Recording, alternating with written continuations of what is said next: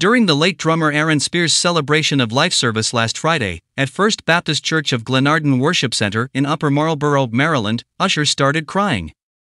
Tragically, the musician from Washington, D.C. passed away on October 30th, only 4 days after turning 47, for unknown reasons.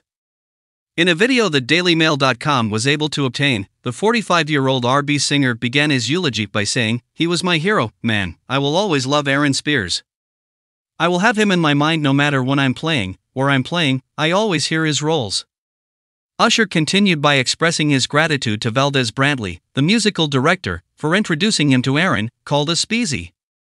The 8-time Grammy winner made a joke about KFC, saying, "Before, we were 3 pieces and a biscuit," which made the audience laugh. Subscribe our channel for latest update.